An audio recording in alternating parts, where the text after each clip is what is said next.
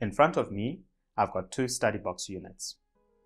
StudyBox is an innovation by Learning Factory to make digital educational content accessible offline and off the grid. Simply what a StudyBox is a learning management system server which can be powered using solar power or mains electricity. A StudyBox is highly portable and lightweight, which means it can be deployed in various locations which are accessible by human beings either on foot or in a vehicle. This means that a StudyBox is highly versatile and can make education accessible even where it's impossible to have schools and libraries.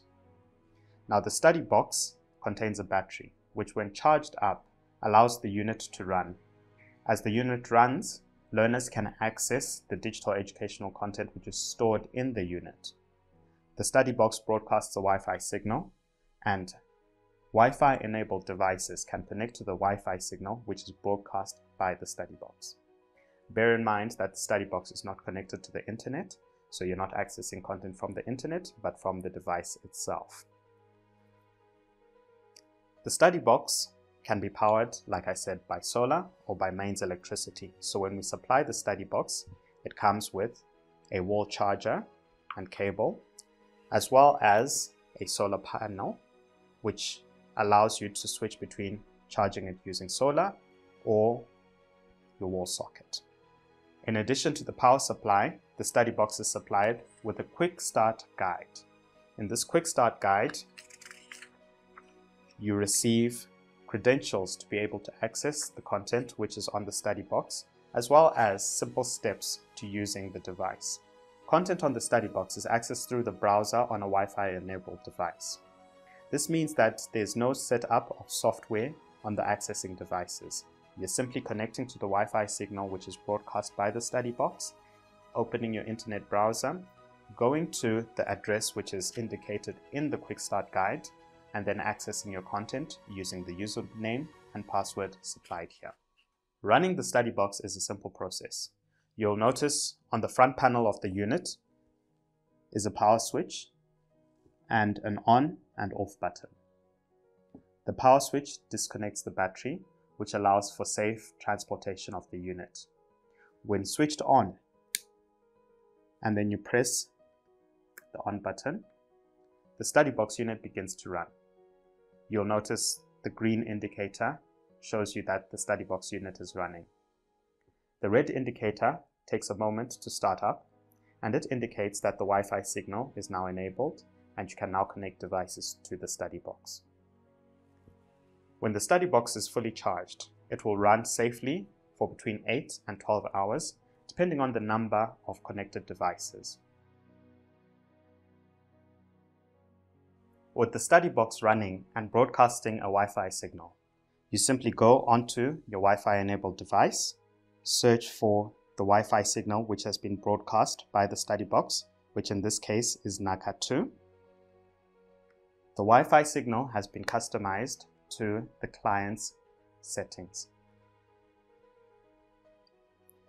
Once we've connected automatically, we're now able to access content which is on the StudyBox unit.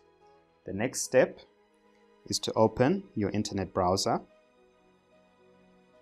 and to enter the login credentials for the StudyBox. The login page appears, and there you can enter your username and password. Accessing the StudyBox with an administrator account, you can see how much space is taken up on the StudyBox, how many active users you've got using the StudyBox, and how many courses are available on the StudyBox. It also shows you how many people are logged into the StudyBox at any given time. This is great for teachers as well as school administrators who at any given point may want to determine how many students are accessing the courses, as well as to assist students who are accessing the courses at any given time. Courses which have been developed using industry standard authoring tools such as Articulate Rise and Articulate Storyline, as well as Adobe's Captivate, can be loaded onto the StudyBox. This means that users are able to access courses on the StudyBox, which other users would be able to access on the internet, and have exactly the same learning experience. Up to 20 devices can connect to the StudyBox simultaneously. We recommend that learners use the connected devices in pairs. That's to say that for each laptop or each tablet that's connected to the StudyBox, you have 2 users at a time. This allows up to 40 students to access content which is on the StudyBox at any given time. This is ideal for a standard or a large class in most low-income communities across Zimbabwe. StudyBoxes can be loaded with up to 128 gigabytes of data, with a standard high school level course being 1.5 gigabytes. You can load the entire curriculum for the whole school for O-level or A-level on a single StudyBox. Learners can access different courses at a time, which means that StudyBox can be used as a main resource in teaching within a class, or it can be used as a supporting resource, which can be accessed by different learners from different classes at the same time. Different use cases can apply to the content which is loaded on StudyBoxes. Teachers can use the content to prepare for lessons, or teachers can have learners access the content which is on StudyBox units while they're in a lesson. To date, StudyBox units have been used to ensure continuity of education delivery, especially in light of the COVID-19 pandemic and the closure of schools. StudyBox units are also being used in non-formal education to make digital content accessible to learners for short periods of time.